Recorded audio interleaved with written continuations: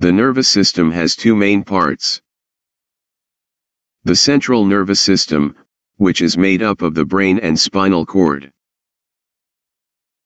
And the peripheral nervous system, which is made up of nerves.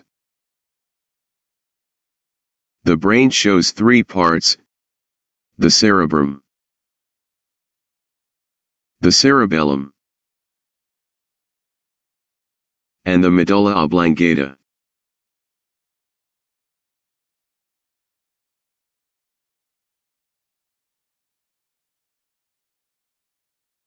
The second nerve center, the spinal cord, is extended inside the vertebral column.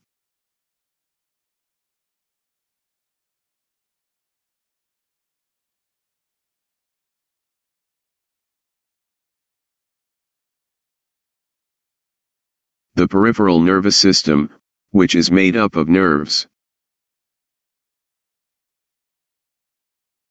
The nerves can be spinal nerves and cranial nerves. The spinal nerves connect the spinal cord to the organs. There are 31 pairs of spinal nerves.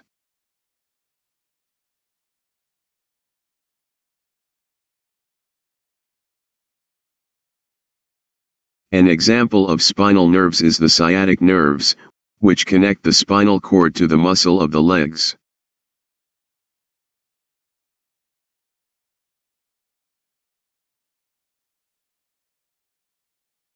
The cranial nerves connect the brain to the organs.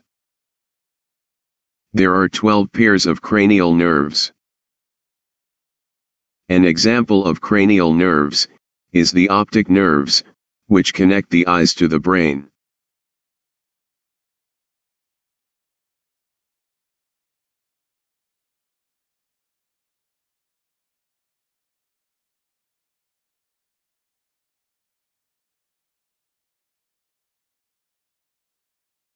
The nervous system is divided into two parts, the central nervous system and the peripheral nervous system. The central nervous system is made up of brain and spinal cord. The brain shows three parts, the cerebrum, the cerebellum, and the medulla oblongata.